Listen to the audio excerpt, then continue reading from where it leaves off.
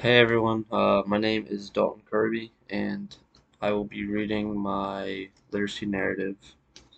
So, a moment in my life when literacy was important to me shoots all the way back to when I was around 12 years old. This moment occurred with my next door neighbor at the time. He was a very nice 70-year-old name. My bad, 70-year-old man named Larry. He lived with his one brother and his four sisters, who were all around the same age as he was. My two sisters and I would always go over to their house and talk with him and his siblings. Where literacy comes into play is when he decided to write us all a poem. In these poems, he wrote about our favorite exotic animals. He included humor and rhythm to catch our young-minded attention.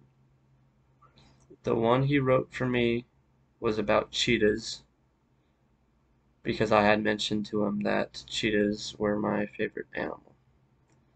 The story's setting was, of course, based in Africa, and he mentioned me going on a safari, looking at all the animals as we passed by on the jeep.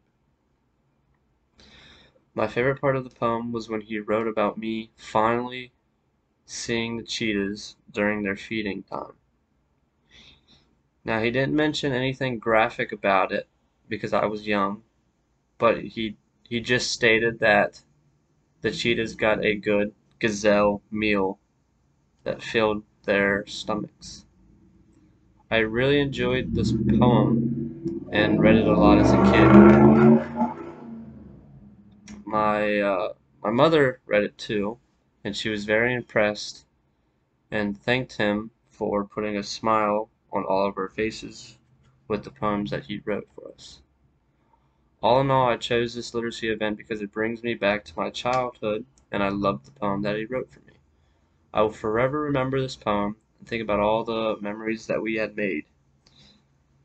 Um, I believe he passed away a few years ago, so that this poem that I still have is a good piece of memorabilia that I can always look back on and remember all the times that we had. Thank you.